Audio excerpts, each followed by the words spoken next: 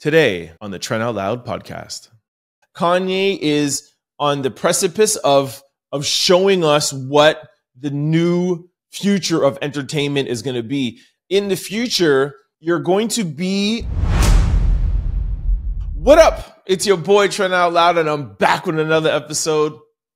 I don't have a huge episode set up for you guys today, but I have three really good topics that I want to dive into and discuss.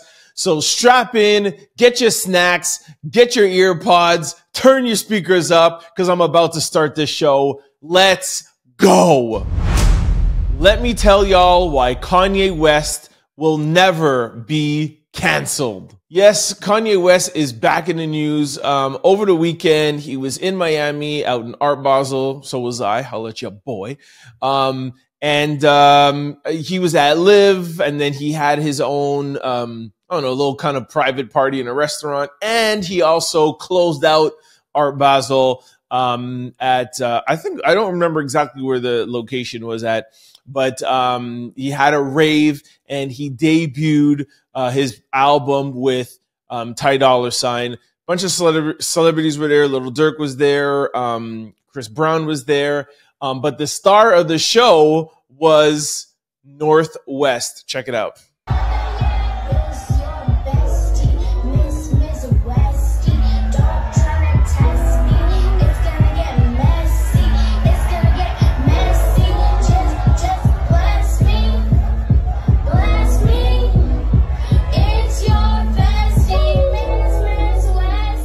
All right, so those were the guests that were in attendance, and that was North. And let me describe for the people who are not on YouTube what I'm about to show. Kanye West also came on stage in a KKK outfit, but a reversed, an all black one. So for those of you who can't see the picture, you know, the whole KKK outfit with the cone, but they wear all white. Kanye came out in the exact same outfit, but all black.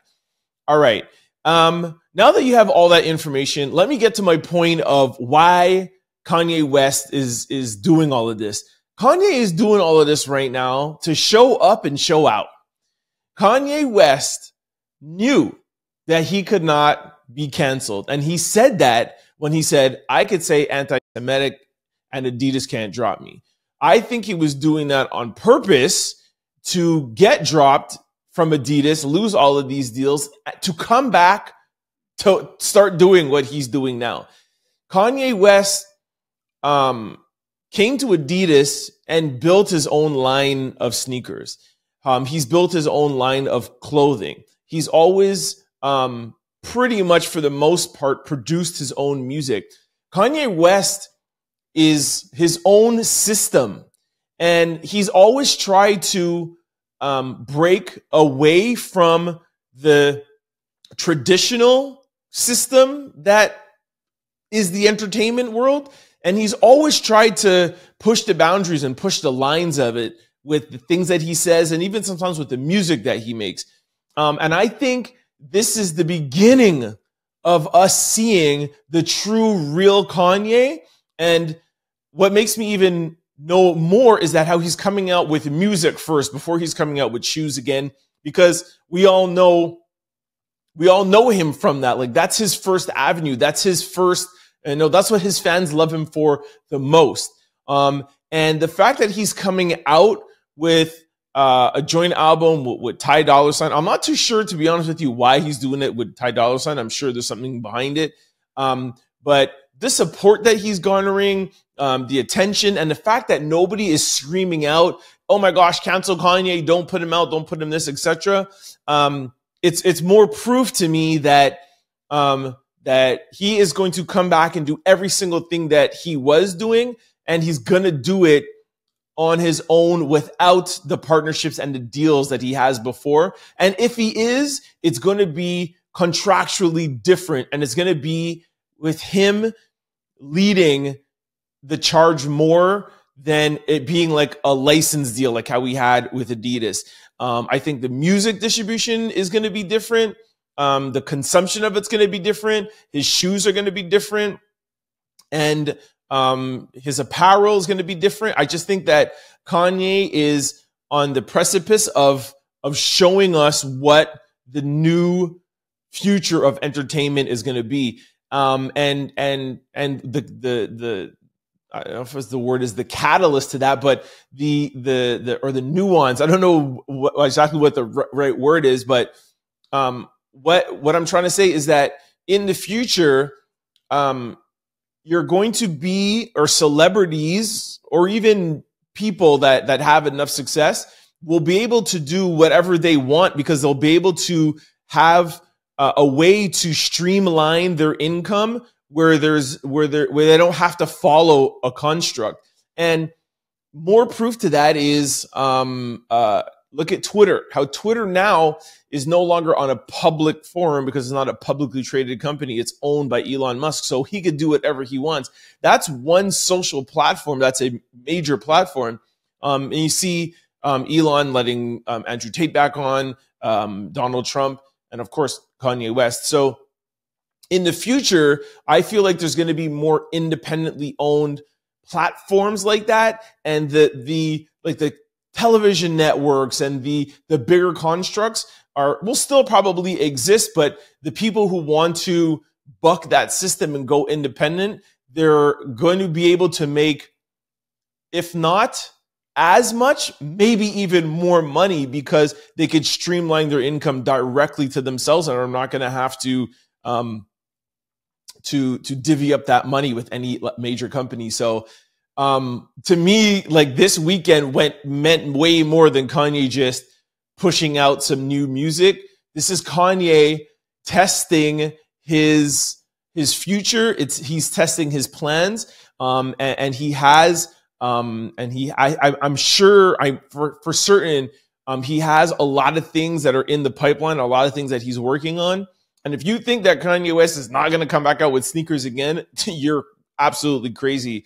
And it's just going to be super interesting to see how much he could go out on his own after the major backlash that he faced.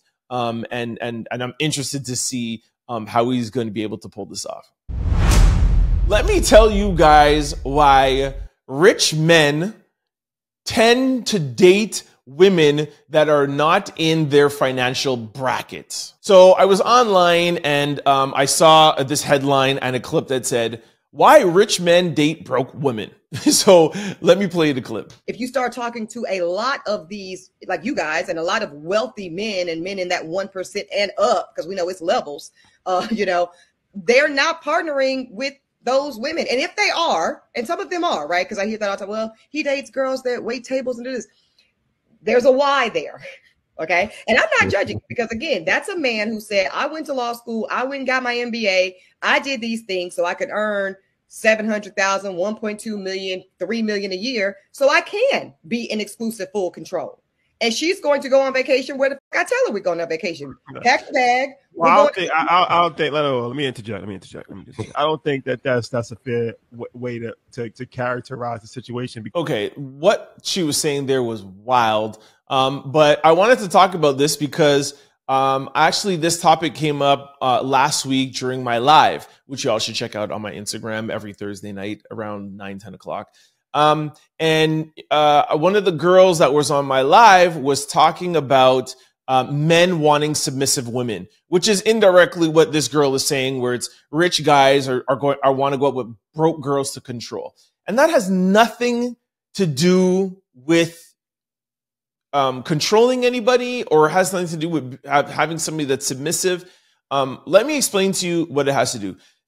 A man that is successful most of the time is a I hate the word alpha male, but is a leader male, whatever a leadership is, or is a male that likes being in a leadership position. And what I was explaining on my live is that when you're in a company, or when you're in a household, or when you're in an environment with a group of people, whether it be a business or a family, you cannot have too many leaders. A leader is the person who's in front, who's leading. And just like a company, just like a business, you have a CEO, but you have still very strong people who are behind the CEO, the CFO, the CMO, the COO, et cetera, right? And then you have your management, and you have district, and you have trickles down. But just because somebody is a CEO doesn't mean the CFO is controlled by the CEO, or that means that they're submissive. And it's the same thing with a household. A man that likes to be in a leadership position will generally try to find somebody who doesn't necessarily like leading.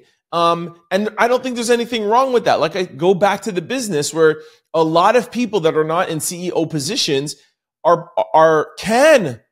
the ability to be in CEO positions, and even more so have the ability to go off and have their own businesses, but they choose not to because they don't like making those final decisions. And there's nothing wrong with that. So when I bring it back to a household now, or in a marriage or in a relationship, when you're with a man that makes a lot of money, or a man that wants to be in a leadership position, I don't think there's anything wrong with him saying, I would like to find somebody who doesn't necessarily want to lead, but is strong enough to be my partner, to help me to guide through my life decisions that I'm making while I'm out here leading this family. And just like a business, you sit down and you talk with your C-suite executives, who would be your wife or your partner at that time, and say, babe, what do you want to do? And this woman or your partner may not feel comfortable making the leadership decisions and wants her man or partner to make the leadership choice, to make the final say. And there's nothing wrong with that. That happens every day in this world.